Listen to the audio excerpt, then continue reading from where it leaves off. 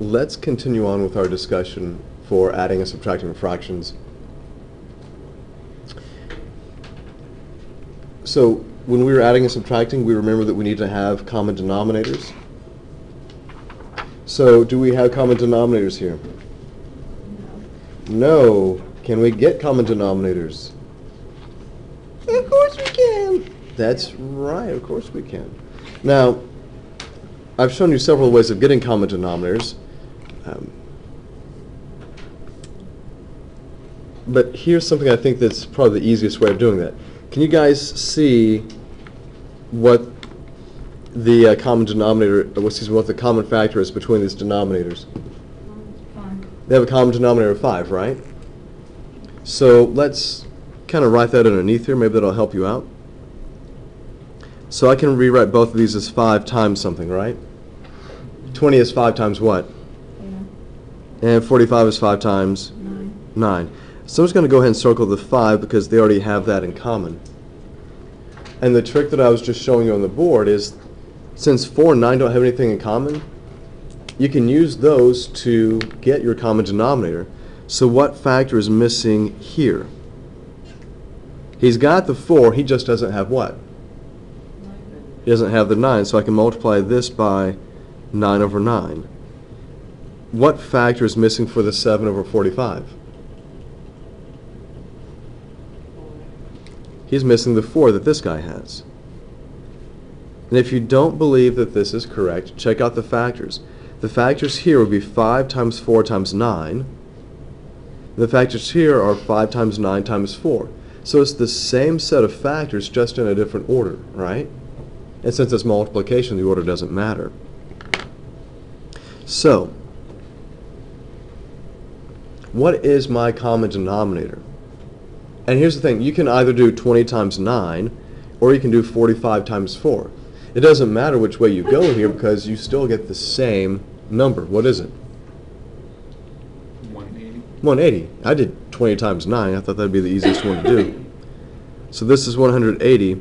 Now what are the numerators? What do you get from here, and what do you get from here? 45 plus 28.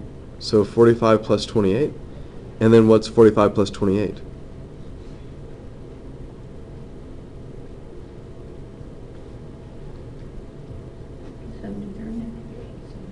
We get 73.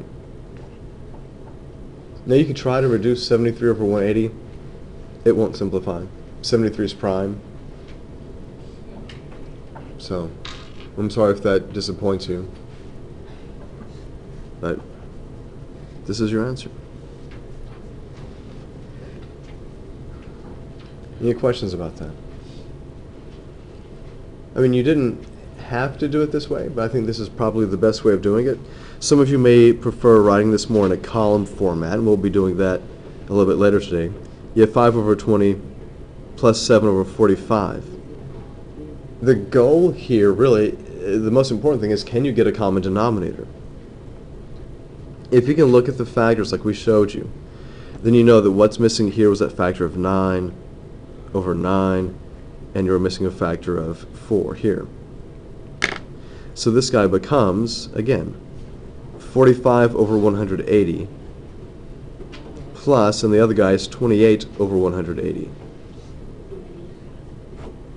Since these guys have the same denominator, you keep that same denominator, and you have the answer that we had above, 73 over 180. Still the same thing. Some of you just may write it differently. But again, the thing that I think gets most students is, how do we get the common denominator? What's the trick?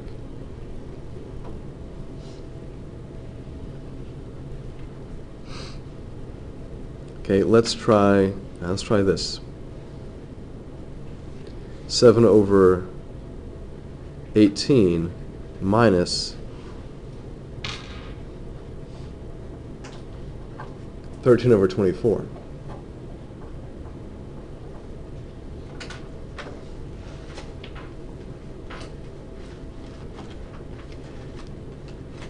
Remember, if you're adding and subtracting, you have to have common denominators, and that's the only time we have to have a common denominator is when we're adding and subtracting. So some of you may be able to look at 18 and 24 and come up with the LCD. Others, it may take a little bit more work. But if you remember what I just showed you above, factor these guys and see what the common factor is. What's the common factor for 18 and 24? Common factor is 6. 6 is the largest number that goes into 18 and 24. So I can rewrite 18 as 6 times what? 6 times 3, and 24 is 6 times what? Okay.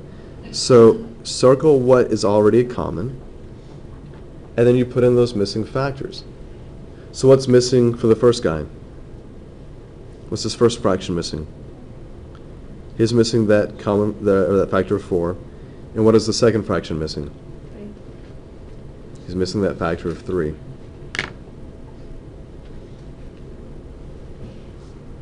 But what is that common denominator? You can either do 18 times 4 or 24 times 3. Whichever one you do, you should still get the same answer, which is what? 72. Yes, 72. And so what does your numerator look like whenever you do the rest of this work? What do you get? 7 times 4 is 28. 28. Don't forget this is a minus. So minus 13 times 3 Is 33. is 39. Oh, sorry. And what's 28 minus 39?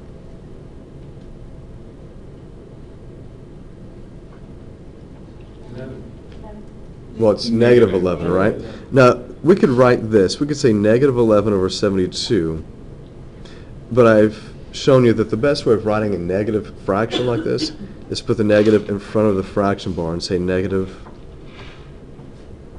11 over 72. This is the way we would write that. And this guy is in lowest terms. There's nothing that you can do. There's nothing common between 11 and 72. What do you guys think? It's okay? Now, just to go a little bit further here, talking about least common multiples and common denominators. If you take 18, 18 is made up of 2 times 9, but 2 times 9 is 2 times 3 times 3, right? 24, you already see how this guy's broken down by 6 and 4. That's 2 times 2 and 2 times 3. Now I'm just putting this in order for the prime factors. See, the 4 is 2 times 2, and the 6 is 2 times 3. Are there factors that are already common between these two numbers? What's common? They have a pair of 2's already that's common. They have a pair of 3's that's common, right? Do they have anything else that's common between them? No. So if I'm trying to find that least common multiple, or the LCD here, I take this stuff and I would have to apply it to this number. So what's 2 times 2? 4. And you saw that with the 18 I had to put in the missing factor of 4, right? And the 18 had this factor of 3, and this guy had to be applied to 24. And you see that happening right here. So the least common multiple of these guys would be the 2 and the 3 that was already common to both of them, right? And then you had this factor of 3 for the 18, and you had these two factors of 2 from the 24. And when you multiply all of this together, you get 72. And so this is a way of finding that common multiple, or the common denominator, strictly by looking at the prime factorizations of these numbers. Your common multiple, or your LCD, has to include both of these numbers. So here is 18, and the 24 is included with the 3 factors of 2 and the 3. Whoops. So 72 contains 18 and it contains 24. Now, is 72 the only common denominator for 18 and 24? No. There is no greatest common denominator. But you want to go for the least common denominator because it keeps your numbers small. And here's the thing. If you have a common denominator that's not the LCD, there will be simplifying to do at the end. You don't want to make your life more difficult.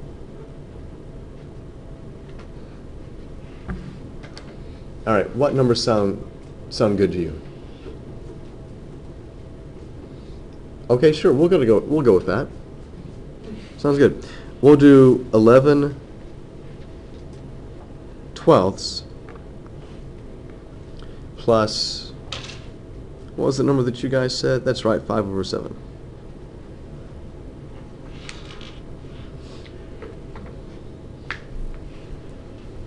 Look at these denominators. Are they the same? No. But I can get them to be the same. Do 12 and 7 have a common factor? What's the largest number that goes in there?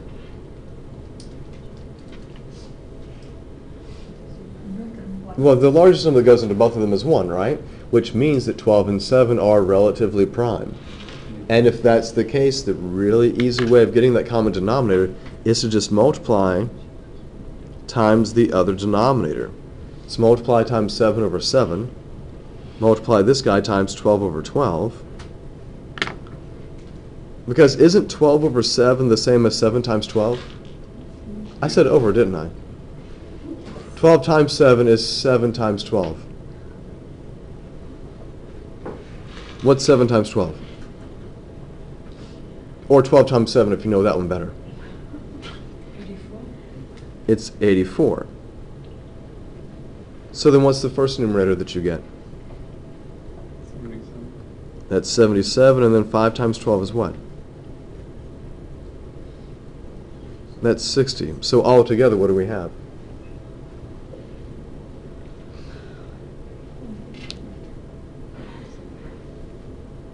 You guys get 134? 37? Man. I wouldn't say that my problem is I woke up on the wrong side of the bed. I'm just going to say my problem is that I woke up. Do y'all agree with 137 over 84? Do these guys have any common factors? Or is this in lowest terms? You're just going to say lowest terms, right? Sounds good, feels good. No, this is good, right?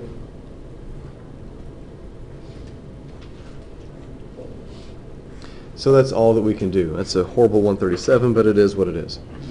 Now, what kind of fraction is this? Improper.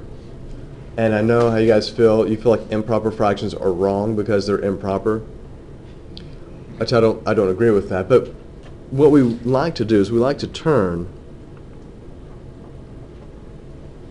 improper fractions, and we want to convert them to mixed numbers. We're going to take improper fractions and convert them to mixed numbers.